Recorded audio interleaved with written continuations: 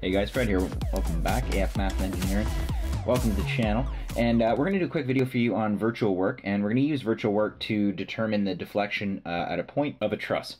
So it's very similar to the method of beams. Okay, so I'll leave a link down below in the comments. It'll be pinned. So if you want to check out how to do virtual work for beams, we also have virtual work for frames. Now we're going to do it for trusses.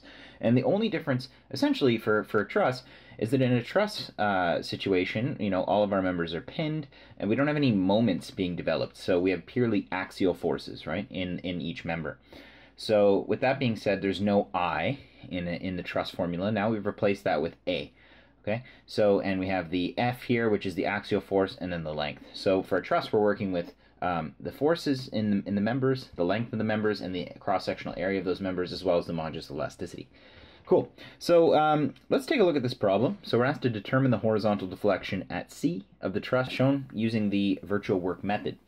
Okay, so they want us to find the horizontal deflection. So essentially, how much is this deflection at C? And due to the loading that's given here, which is simply just 40 kip down. Yeah, that's pretty much it. So let's get started. By the way, guys, if you're enjoying the channel, if you like this video, if you like our videos at all, hit the subscribe button, hit the like button. We do really appreciate it. Cool. So this involves, if you're familiar with the virtual work, if not, it's no problem. We need to split this system up into two separate systems with the virtual work method. We need to apply a unit load at the point that we're considering, and then we need to also just take the external loadings as they are, and we need to calculate all the members of all the forces in each member of both systems. We're going to come down here for the virtual system, okay? And I'm just going to kind of split these, and this is going to be the real system, okay? So we have our real system and we have our virtual system. So our virtual system is where we apply our 1 kip point load at the point that we want to consider. So it's going to be at point C, and because we're looking for horizontal deflection, we're going to apply it in the right direction. And whatever answer that we get, if it's, for example, a negative answer, then we know that our deflection is to the left and vice versa. In this question, it's pretty obvious that the truss is going to be moving to the right. And let's just draw out what this looks like, okay? So we're going to redraw our truss system here, okay? And we take off all the external loading, so we take off this 40 kip, and then we add, because it's horizontal, as I said, we add a 1 kip force to the right, okay? This is point C. This is A and B. And that's essentially it.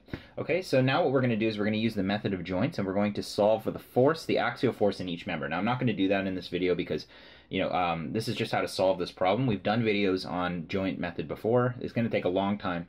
I suggest that you practice this, go through it, try and solve for the forces in each member here, use the method of joints, and see what you get, okay? So I'm just going to write down what the values are, okay? So for AC, we have tension.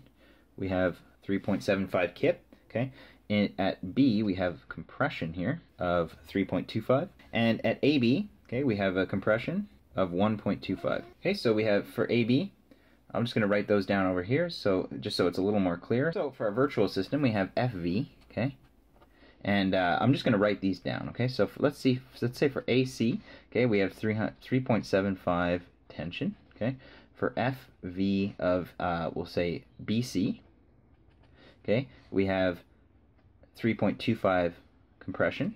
And for FV, so F of the axial force of the virtual system, for AB, okay, we have 1.25 compression. So those are our forces for the virtual system, okay? Now let's go over to the real system. Let's redraw the truss here. So, okay, we have our truss again, and now we're going to include those external loads that we left out from before, okay? And exactly the same thing, pretty straightforward. Okay, we're just going to find the axial force in each member. So like I said before, I highly suggest that you go through this and do it. Do it on your own time and see if you get the same answers, okay? So when we solve this truss using the method of joints, we're going to get that this is 62.5, and this is tension.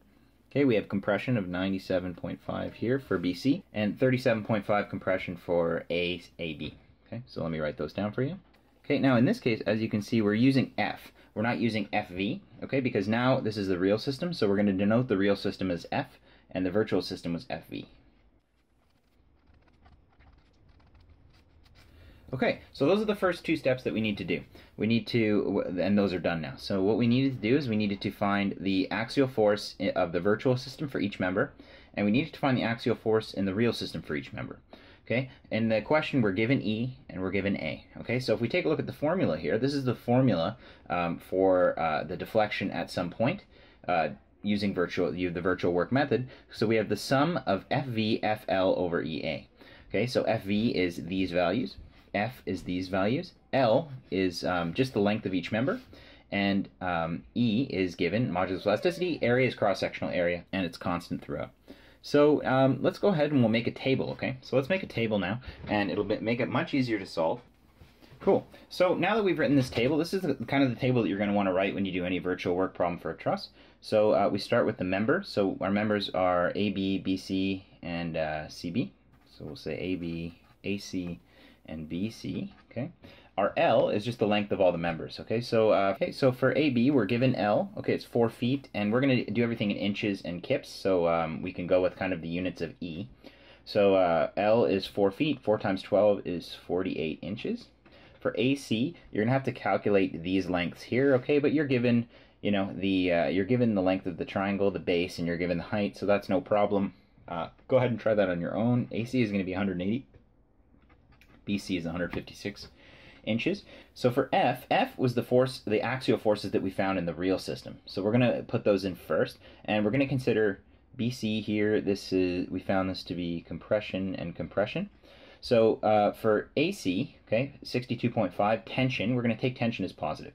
Okay, so AC was 62.5, AB was simply 37.5, and that's negative because it was compression. And for BC, we got 97.5, and that's negative because it's compression. Okay, cool. So now for FV, so the virtual system, same thing. We're going to just fill in. We have AC, that was positive. For AB, it's 1.25, negative for compression. And for BC, we have compression again, 3.25. And then finally, what we're going to do in our last column is we're going to multiply all of these together in each row, and we're going to get a value. And then we can sum all of them, and we have the numerator in the formula. We just divide by EA, and we get our answer. Really straightforward. Okay, for the first row, okay, we have negative 1.25 times negative 37.5 times 48. Okay, we're going to get that FVFL is 2250. You don't have to worry too much about the units. Just make sure that you're using the same units that you have for the modulus of elasticity. 180 times 62.5 times 3.75.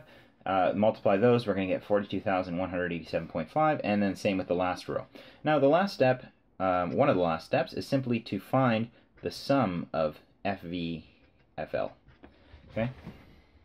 The sum of FVFL is simply going to be these added together. So 2250, 42,187, and this. And that is going to give us a value of 93,870. Okay, so finally, we're at the end of the question. Okay, so the deflection at C, the horizontal deflection, is simply going to be the sum of FVFL, okay, which is 93,870 divided by EA. And we know that we use the same units for everything, so we can just use the same units that are given for EA, so we made our lives easier, times 6, okay, and that's simply going to be 1.56 inches, okay, and since we got a positive value here, we know that the direction that we assumed for the deflection was correct, okay, so if we assumed the different direction for the unit load, and we got a negative, for example, then we know that the deflection's in the other direction, but since we know that we have a positive number, we know that our assumption was correct. So that's the deflection at point C, the horizontal deflection. So there you go, guys. You know, try that on your own. Like I said, try to find the axial forces on your own, and it's good practice as well. Find the lengths on your own, and do these things before the test because you never know when something is going to come up, you know, that you find tricky, that you can't understand. So go through those steps. I know they seem easy and kind of long, but it's worth it. And if you enjoyed this video, as always, hit the like button, hit the subscribe button, let us know in the comments down below what you want to see next. Thanks for watching, guys, and take care.